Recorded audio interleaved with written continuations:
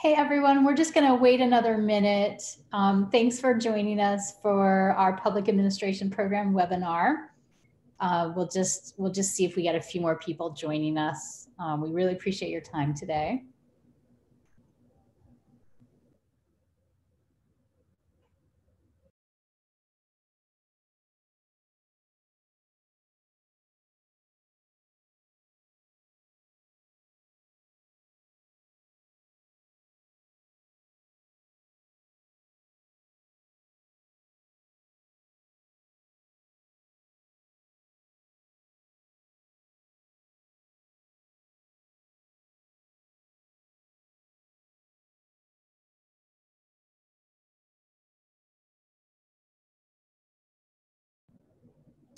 Okay, well, I'm going to go ahead and start.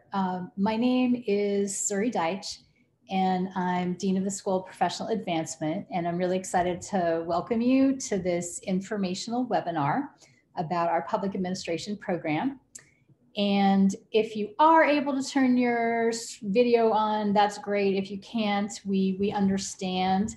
I'm just curious, first off, if you could put in the chat at the bottom of the screen your name and where you're calling in from. That would be great to know.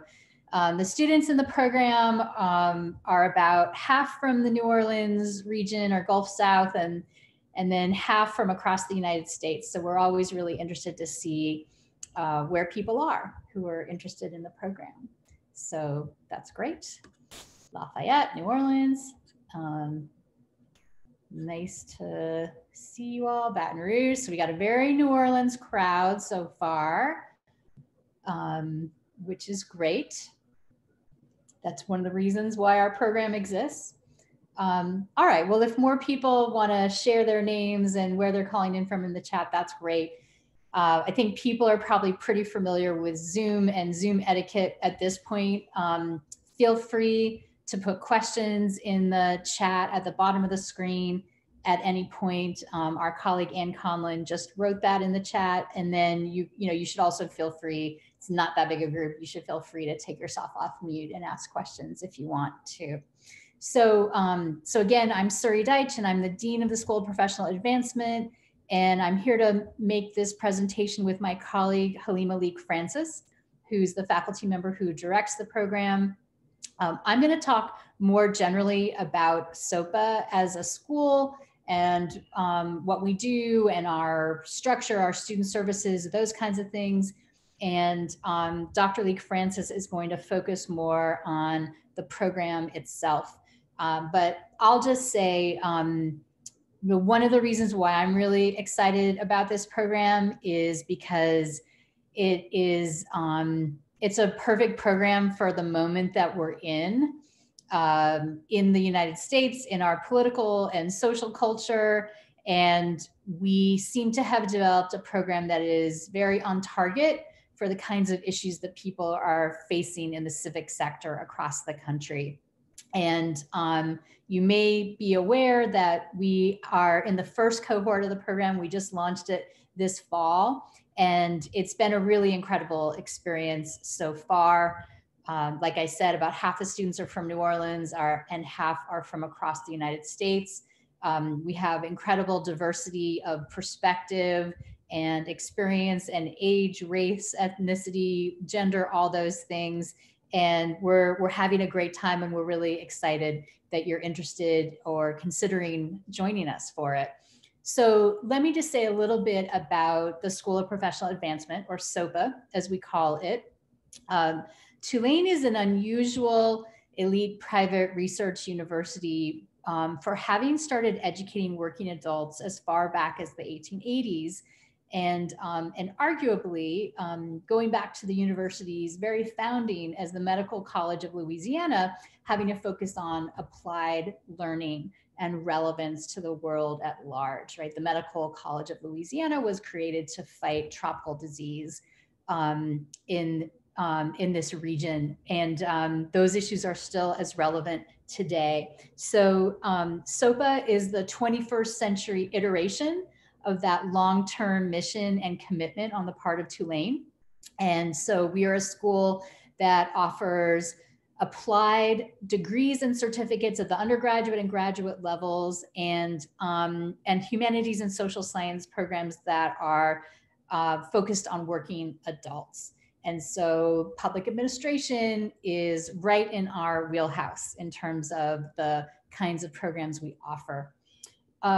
We're going to talk about 5 different aspects of SoPA that we think are really valuable for students who are considering coming to us. So the first is online instruction and the quality of online instruction. And this is something that predates the pandemic for us. We'll talk about programs and faculty. In this instance, it's going to be the public administration program. And like I said, Dr. Leek Francis is going to take the lead on that. I'll talk a little bit about how we support students through advisement and career development. We'll talk about how we are geared very specifically for a really diverse range of adults, including many working adults. And then to end, the fact that this is all within the context of Tulane University and everything that brings. And again, like I said, feel free to ask questions throughout. So when it comes to online learning, we have a model that we think really takes advantage of the best aspects of learning online in a combination that works well for students who are busy and have a lot of obligations in their lives. So we are highly multimedia and interactive. We mix what's called synchronous learning, which is what we're doing right now, a synchronous meeting, with asynchronous work, which means that you do it on your own time. Typically, our graduate courses meet synchronously once a month or more, in a required meeting once a month. And I think in some cases, optionally, more frequently. That's something that we've been finding students have been asking for. In every part of the course, we call them modules, there's always something interactive, whether it is a synchronous session or it's a discussion board or a group project or a peer review or something like that. And we work really hard to let you build relationships with your peer students who are really interesting people from whom you can learn a great deal, and with your faculty. And in the next slide, we give just a snapshot of some statistics that we think represent the fact that we teach well online. So a lot of students completing a lot of hours, many master's degrees, certificate programs, and programs at the undergraduate level. Many faculty who are trained to teach effectively online. This is at a time when all institutions are teaching online. It doesn't mean they necessarily know how to do it well. We feel confident that we do. And one of the ways in which we measure the fact that we're teaching effectively online is through our award-winning programs. I'll turn it over to Halima to talk more about the MPA faculty and program. Thank you so much, Suri. And I am delighted to join you today. Thank you all for being here and signing up to learn more about our wonderful public administration program. As Suri shared, I'm the program director for public administration programs, and our program includes an MPA as well as graduate level certificates. So I want to start by talking a bit about our faculty. So as I think about our faculty, they are nationally recognized civic leaders who come from diverse backgrounds, diverse practice areas. They have expertise in public policy, city government. We have a former mayor, as you see here, nonprofits and philanthropy, data analytics, smart cities. So it's a very diverse mixture that we have on faculty. Actually, Surrey is one of our faculty members. If you enroll in the MPA program, one of the first courses that you will be taking is her course, which is Public Policy Foundations. So we're very lucky to have the Dean of SoPA on our faculty as well. And our students, they benefit from the scope of experience that our faculty members have, as well as the networks that they have. A lot of our faculty members are really highly engaged and willing to connect students with resources, with opportunities. So one of the strengths of our program is definitely our faculty. So as we look at the program itself and what you will be experiencing, one thing I want to share with you is something that came to mind from another student who's currently in our fall cohort. And she shared with me that she was specifically drawn to the SoPA Master of Public Administration program because of its emphatic commitment to producing progressive, long-lasting contributions to society. That quote really rings true for me, and I find it very special because when we were shaping the program and designing our curriculum, those were some of the things that we wanted to do. Our focus is on preparing civic leaders who can successfully navigate today's complexities, those who are well positioned to be responsive to a lot of the issues that we see today. As Suri shared earlier, this is a really special program because it was shaped in this moment and it was designed to be relevant to all that we see today and also future focused and forward thinking. So those are some of the things that are featured in our program. Now I do have listed here some of the elements that are incorporated in the program. So you'll be taking 12 courses that focus on applied and real world contexts. We do have a mixture of that foundational, traditional civic sector knowledge with contemporary practice. And again, our faculty they bring not only the expertise from the field, but also those academic qualifications that are really important to this work.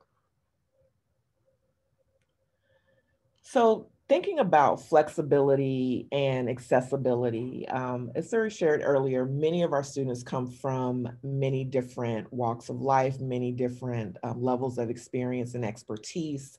They are varied in age range. So what we have shaped is a program that can be relevant and speak to those diverse experiences. There are tracks for mid and early career professionals. If you would like to finish the program in a year, you can do so in as short as a year. If you are not working, that's recommended that you not be working if you want to finish in a year. But usually our students are able to finish the program, or they're scheduled to finish within 2 years if part-time. So that would mean that you would be taking 2 courses each term. That would be fall, spring, and summer.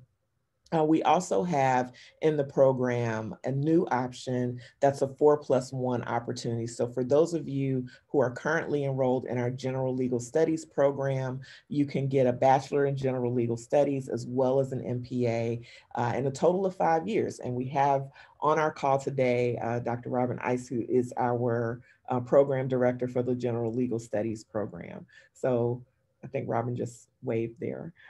So it's wonderful to have that opportunity for students who are general legal studies students. And that's certainly something that we're looking to build out more and more 4+1 opportunities for students who seek to finish their bachelor's and their master's in 5 years. Next slide.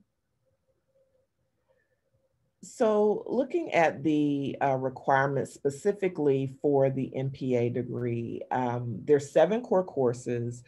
Those courses include focusing again on those contemporary issues. So some of the core courses that you would be taking would be including topics like data, technology, diversity and equity, which is central to our program, those would be some of the core courses that you would be taking.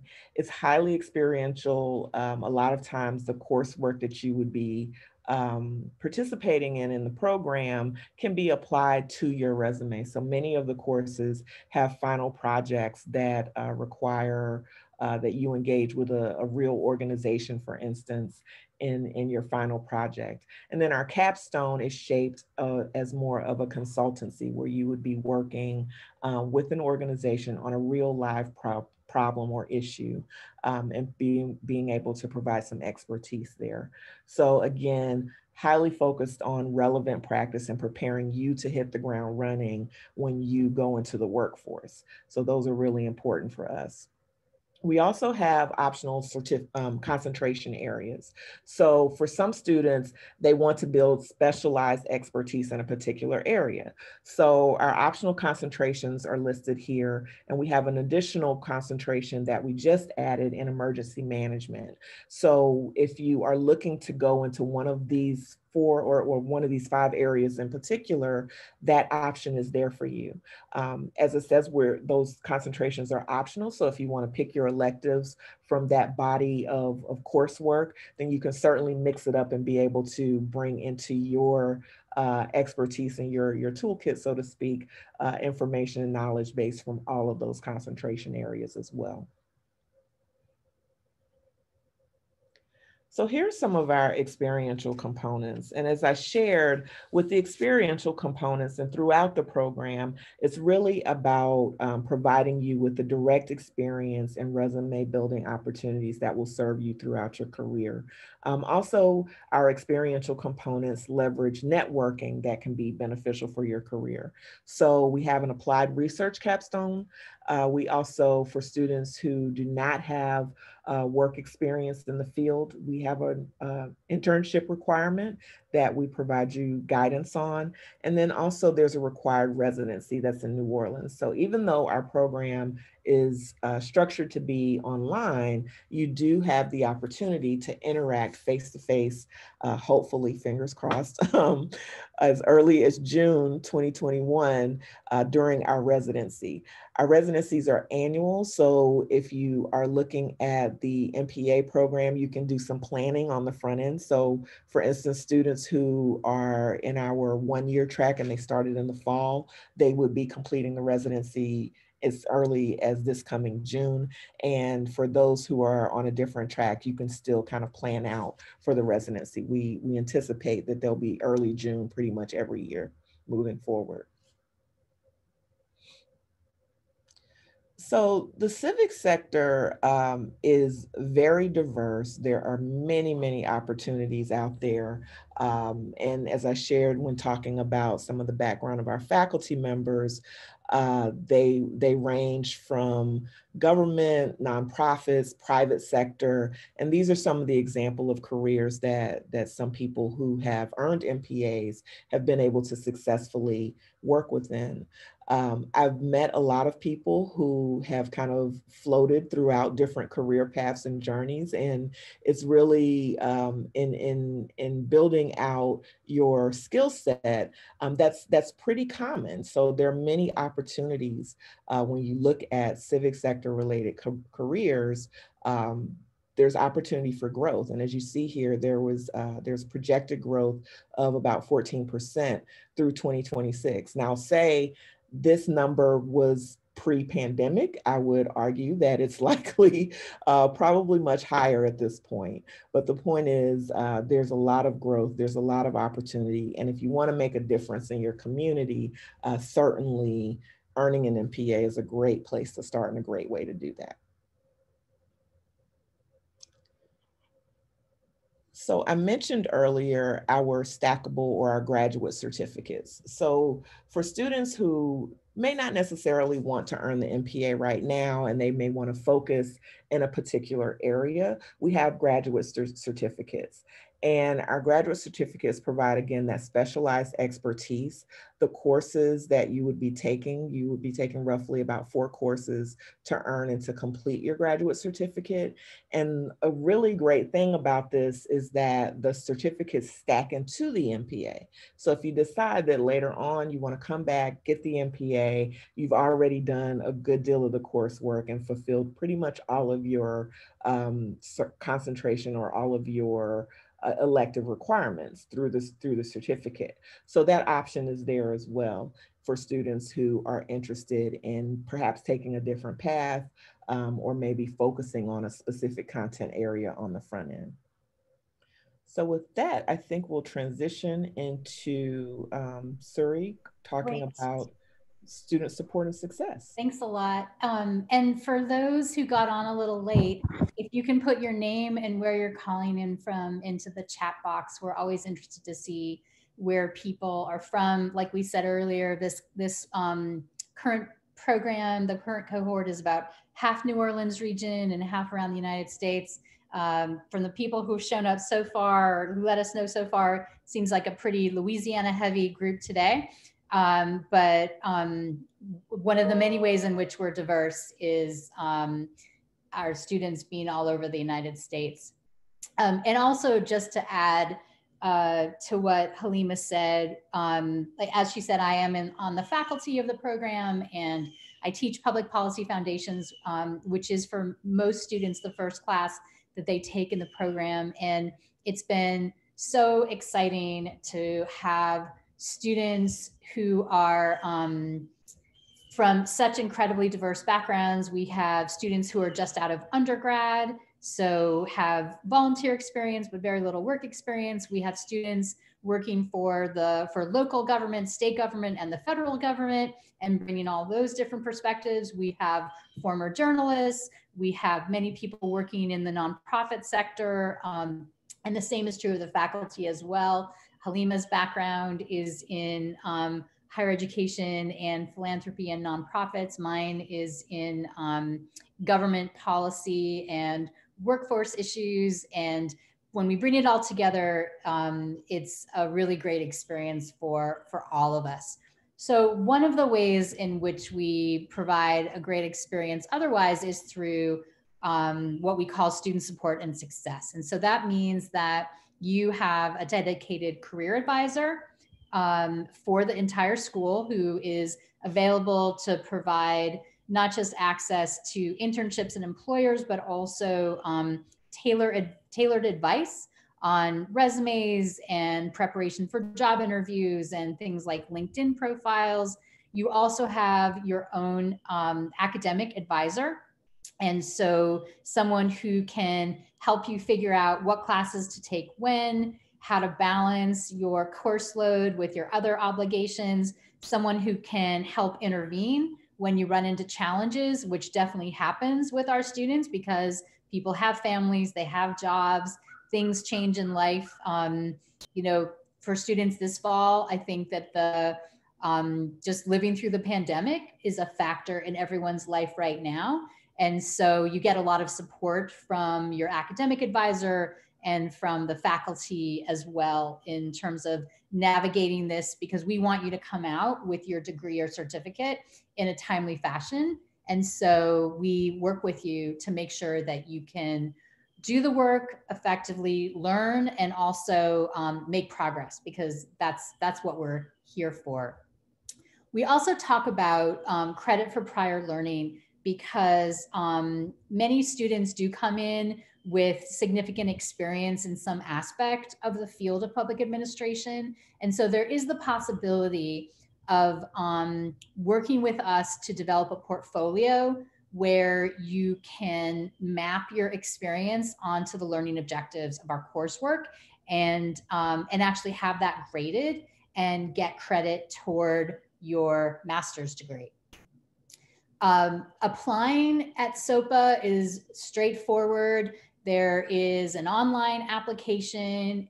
It has some essays in it. The essays are really important because we want to know why you're interested in this field and what you plan to do with the skills and knowledge and networks that you build while you're in the program. And we pay a lot of attention to the essay or to the essays. And so, it's definitely something to work on and make sure you submit high quality ones. We also care a lot about writing in this program. And so we pay attention to the quality of the writing in the essays. There is an application fee of $50, which we will waive automatically for you as a thank you for coming to the webinar today. And if you've already paid it, we will happily refund it. So that's just something to note. And please be in touch with us if that doesn't happen automatically. We ask for a copy of an official current government ID, and then we will need transcripts from all of your previous institutions, undergraduate institutions, and if there's anywhere that you've studied for graduate work. And you can give us copies of unofficial transcripts if you want as part of the application so we can evaluate the application, but then we'll need copies of the official transcripts sent directly from the institution as well. On the next slide, we'll give you our application deadlines. We are coming up on our spring deadline. It is, it's January 1st, although to be honest, the spots for spring in this particular program are likely to fill before January 1st. So I would say get your application in as soon as you can if you want to come for spring. I'll also add, and this is actually a little later in the slides, but we have an institutional aid scholarship that we are giving to students who register for classes well in advance of the new semester starting. And so the early enrollment scholarship deadline for spring 2021 is December 1st. And students are registering for spring classes right now.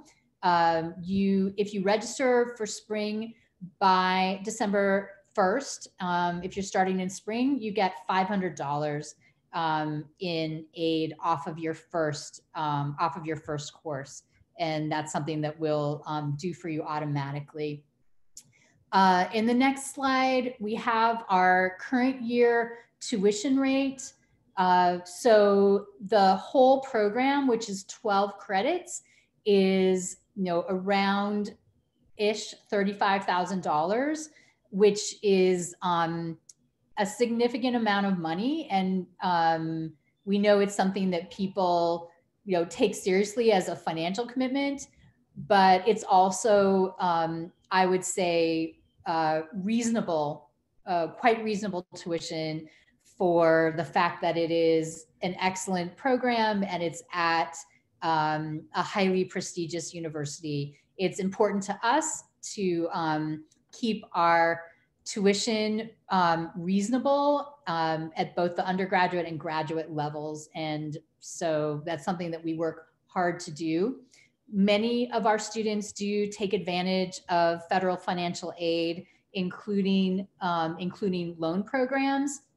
And we offer some discounts for people in certain groups, including active duty military veterans and some public safety personnel.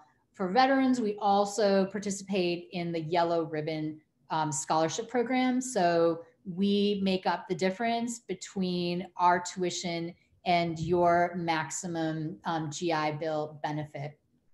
The next slide shows, again, like I just referenced, our early enrollment scholarship, which we offer for each of our terms. And again, we strongly encourage you to take advantage of that. And that's it. The last slide is Dr. Leek Francis's contact information. So we'll pause for a minute and see if folks have any questions for us. One thing I'll note, and it might be something that people are thinking about, we do not require the GRE as part of our application process. We don't think that it is a good measure of your ability to do graduate level work in this program and actually in other programs in our school. any questions that people want to put into the chat or say out loud? Yes, I have a question. How far completed of your bachelor's degree do you need to be in order to apply to this program?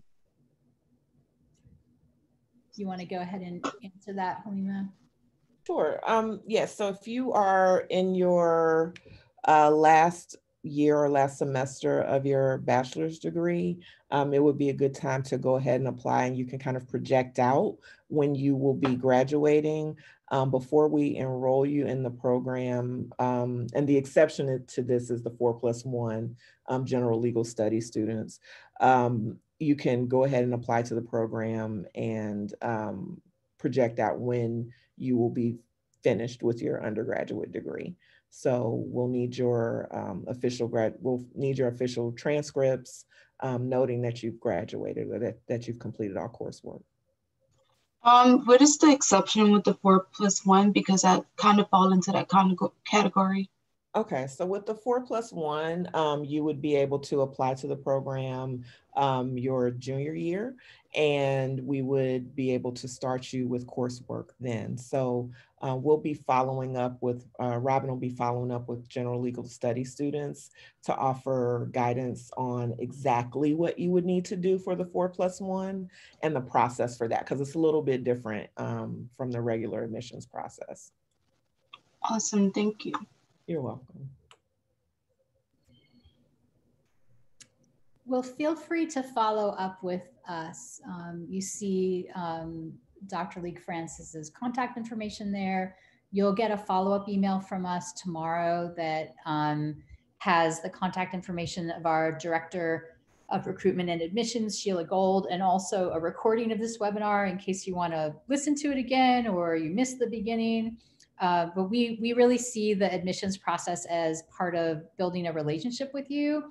And so anytime you want to reach out with any question or clarification, we are highly responsive and really do look forward to getting to know you.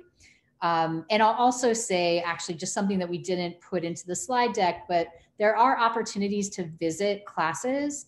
And so if you are if you're in the process of applying for the MPA, you'll receive emails that'll let you know when those classes are in case you want to visit one of the public administration classes before you make your decision about submitting your application or accepting an offer of admission. So that'll be something you'll hear about probably in early January. All right. Thanks everyone for your time. Again, we really appreciate it. And please be in touch and have a good rest of your day. Thank you.